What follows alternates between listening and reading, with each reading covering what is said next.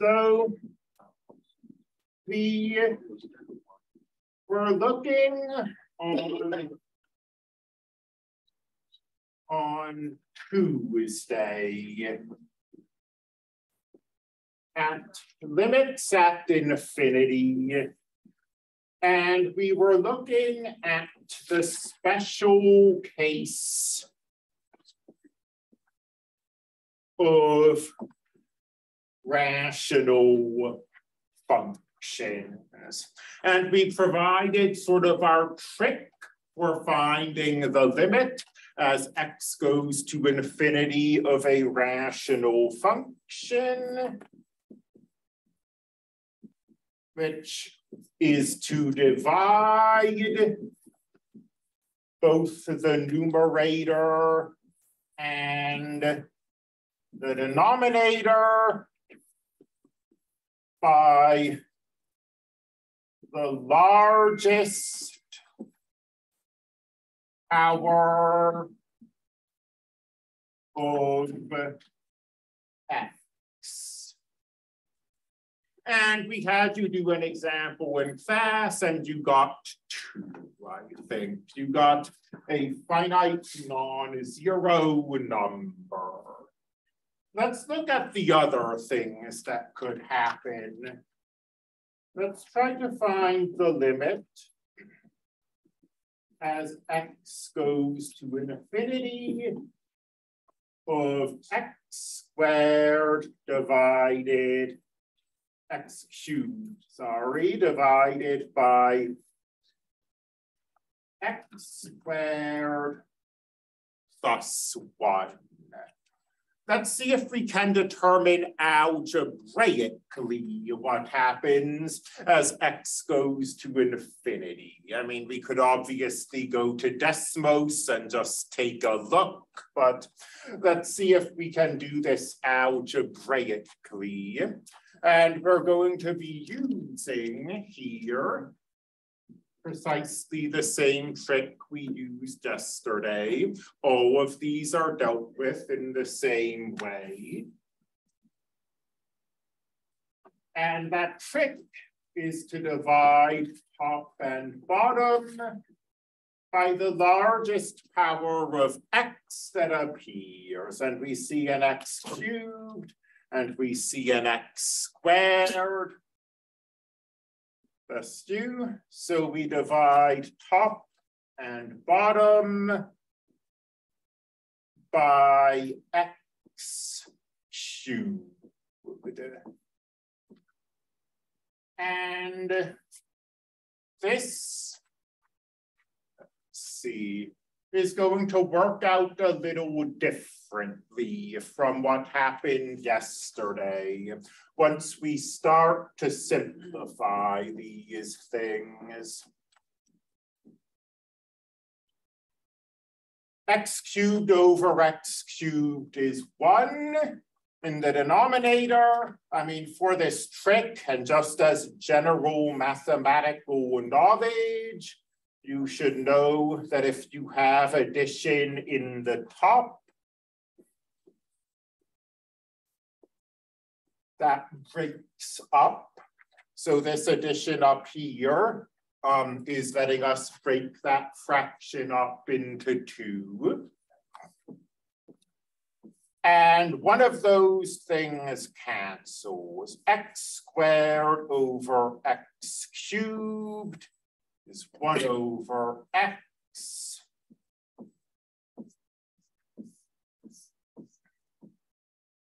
And now something, as I say, different from yesterday happens. Yesterday, we just got a nice number, 2, I think it was. Here, both these terms in the denominator are going to 0, and you're getting a division by 0 error. And what does that tell you? Well, a division by 0 error doesn't have to mean that the limit doesn't exist. If you cast your mind back to that factoring and canceling trick we did with rational functions. We'd have division by zero errors, and then we'd factor and we'd cancel stuff, and we'd still get a limit. But the key there was that those division by zero errors we were getting with rational functions were of a very specific form. With those rational functions, we were getting 0 divided by 0. And if you have a division by zero error that looks like this, the limit can exist. We talked about this yesterday. We said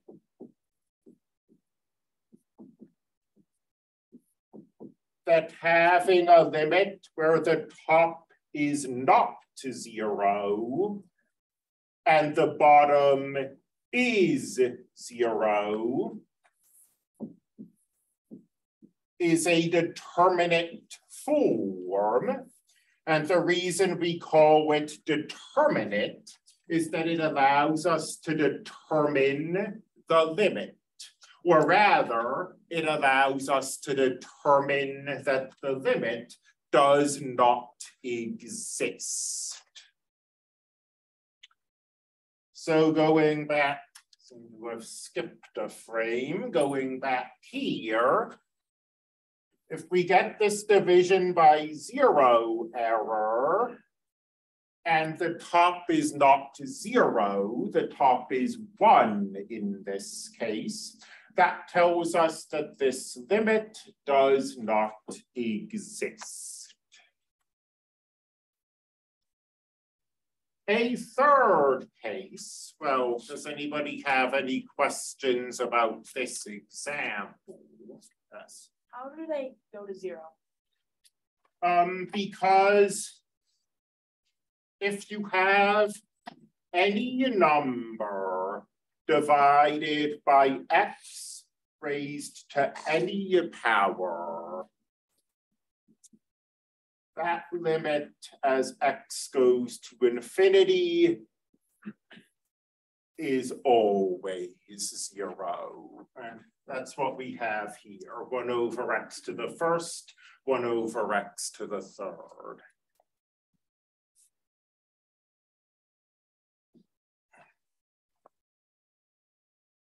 One last example.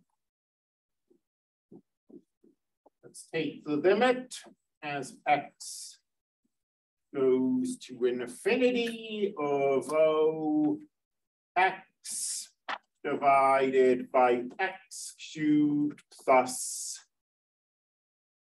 x squared.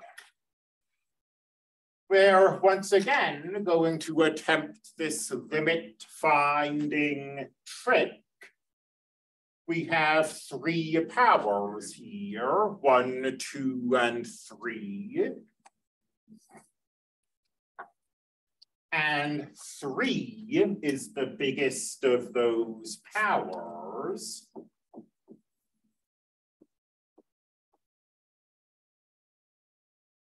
So we'll divide by x cubed.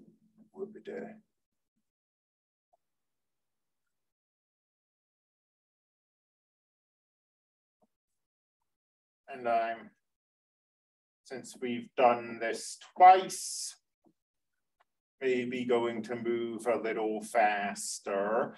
Dividing a sum by x cubed is the same as dividing each of the individual terms by x cubed.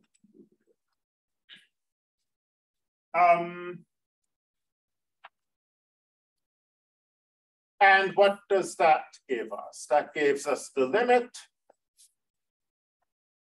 as x goes to infinity of 1 over x squared. We cancel up here. Divided by 1.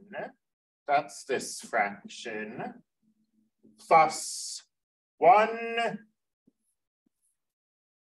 over x.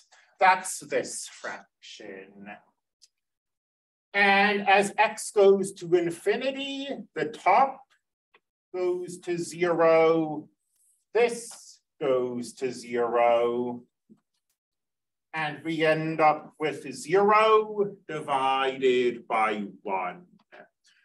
And this isn't a problem. I think sometimes this causes confusion to students who maybe if you haven't done sort of algebra in a while, because people know you can't divide by 0 and think that means that this should be undefined too.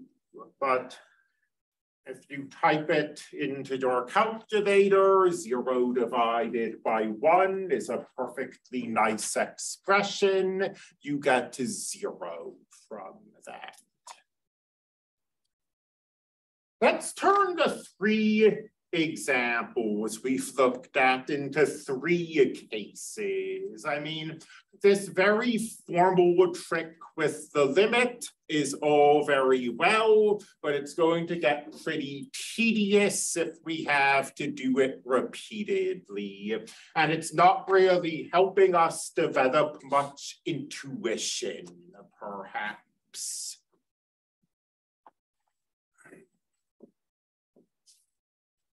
Remember that a rational function is one polynomial divided by another polynomial.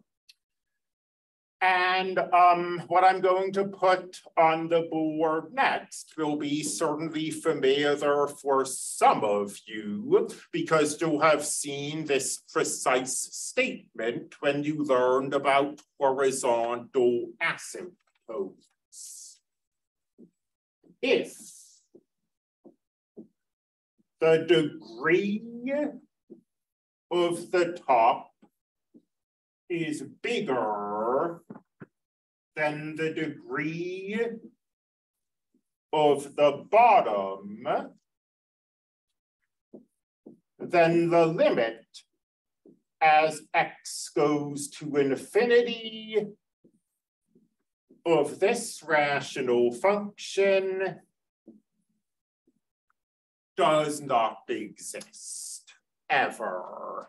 I mean, this trick is showing you why it doesn't exist. If the degree of the top is bigger than the degree of the bottom, and you do this trick, you're always going to wind up with a number divided by 0. Like, let's say we had, instead of x cubed, we had x cubed plus x. Then if we followed this along, x cubed plus x divided by x cubed is 1 divided by x squared.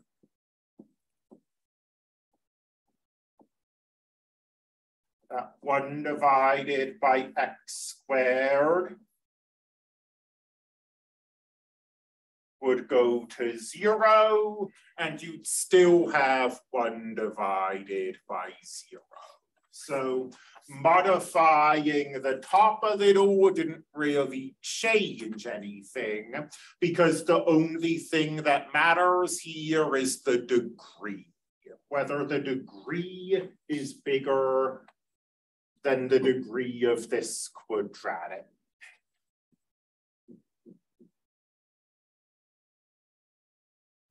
I'm gonna run out of slides, so that's,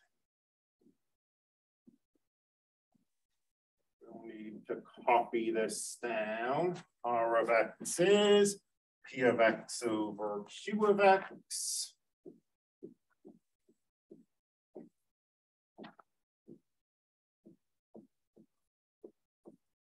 If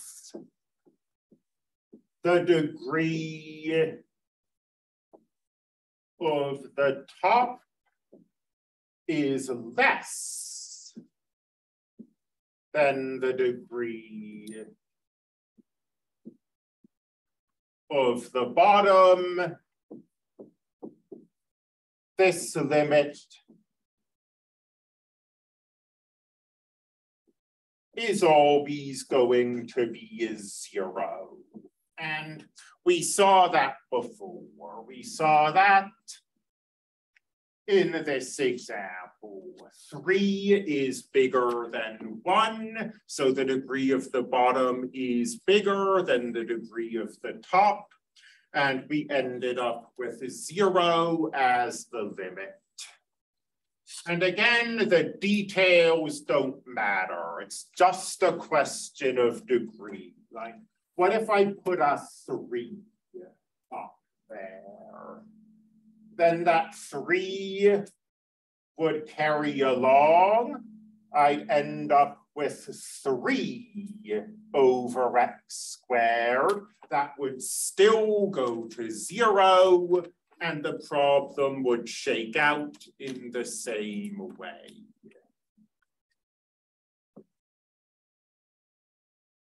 The case that requires a little more comment. I mean, you can, if you set your mind to it, you could guess what it has to be. We've said what happens if one of the degrees is bigger than the other. All that remains is to ask what happens if the degrees are equal.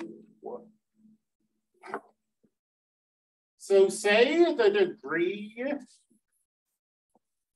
of P of X equals the degree of Q of X. And let's say that's N. Then if you rearrange your terms so that your N term is first, you're going to have an x to the n term in the top, plus some other stuff. And you're going to have an x to the n term in the bottom, plus some other stuff. And the limit exists. And the limit is gotten by dividing these coefficients.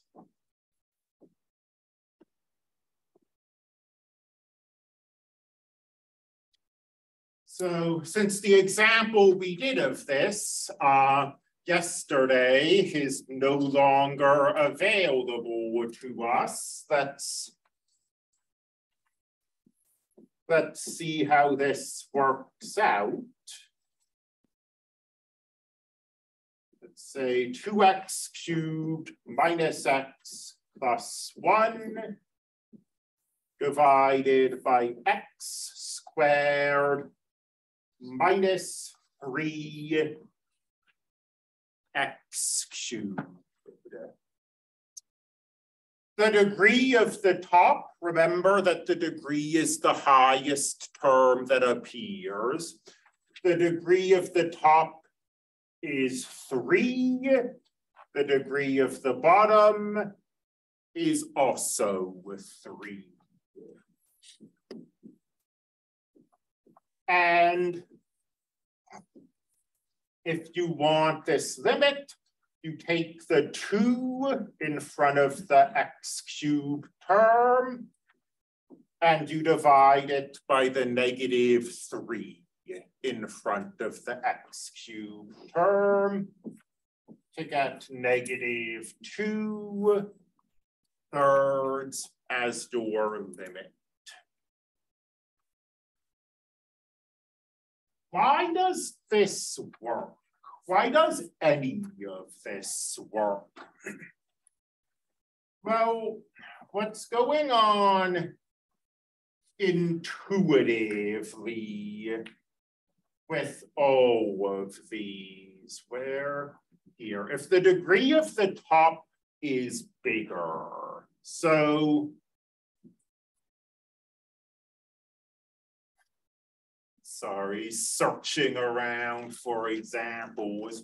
If the degree of the top is bigger, then the top is going to get bigger much, much faster than the bottom. Like if maybe I'll just pull up my calculator. No, that's going to take time to load. Let's do this in Desmos, and let's look at f of x equals x cubed plus x, and g of x equals x squared plus x. So the top is in red, the bottom is in blue. And share this so online students can see it.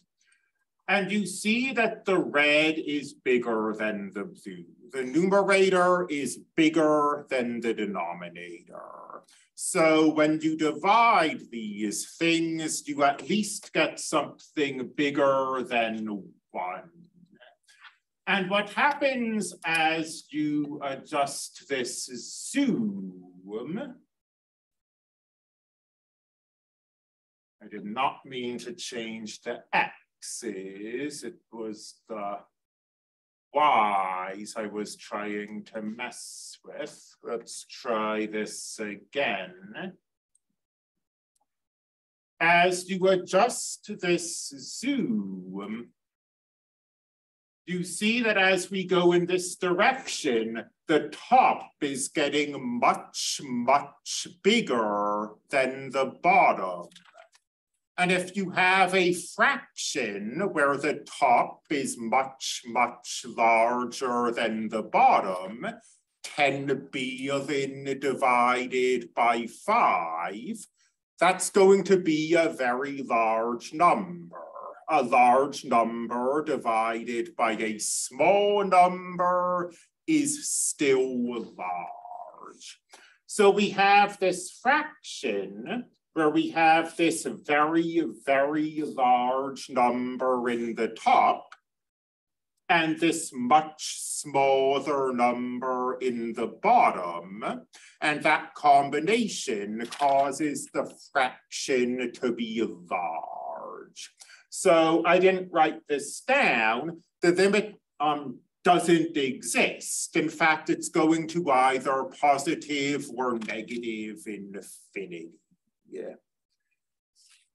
And if we reverse those, let's just get back to the whiteboard. If we look at sort of the reverse of that, here the denominator, because of that x cubed, is getting much, much bigger than the numerator. If you have like a very large denominator compared to the numerator, like 5 divided by 10 billion, that's going to be close to 0.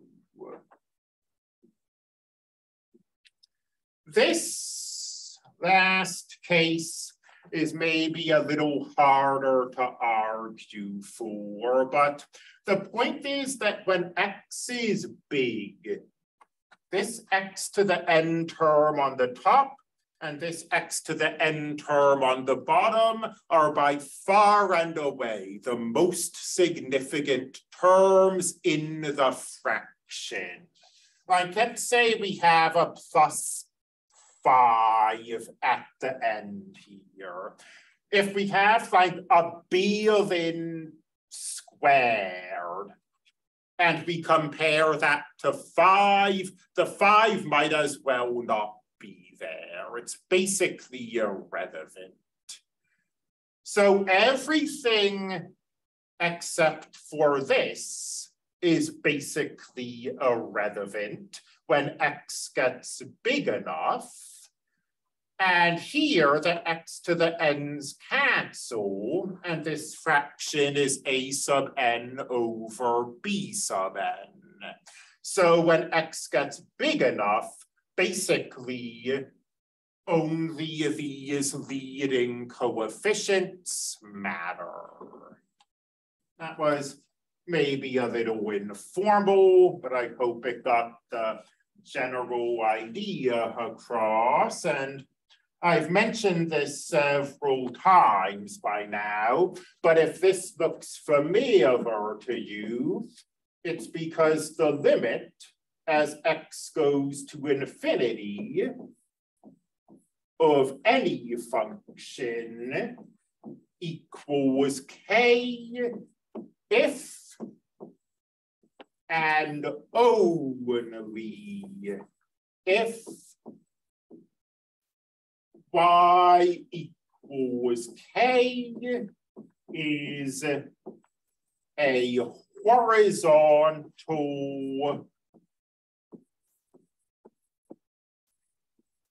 asymptote.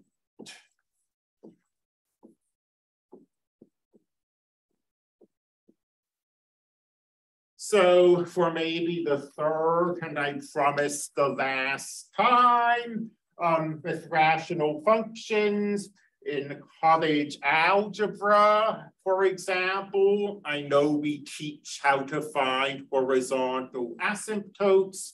In high school algebra, maybe you learn to do that depending on the district.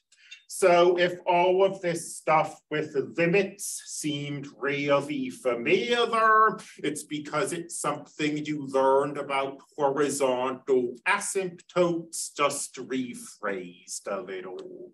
And if it doesn't look familiar, that's fine too. You've seen it now. That should bring us to the end of this section. And this section is the last section that is on Friday's test. I have the quiz due Saturday like normal, but you really want the quiz to be practice for the test. You do not want the test to be practice for the quiz. So I strongly advise you to do this, to attempt this quiz as quickly as possible so that there's time before Friday to ask me if you discover you have problems.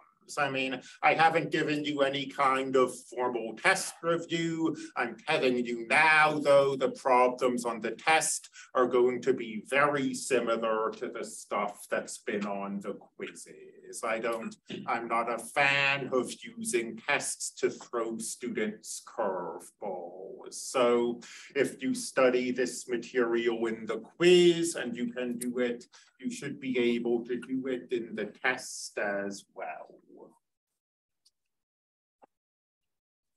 We still have time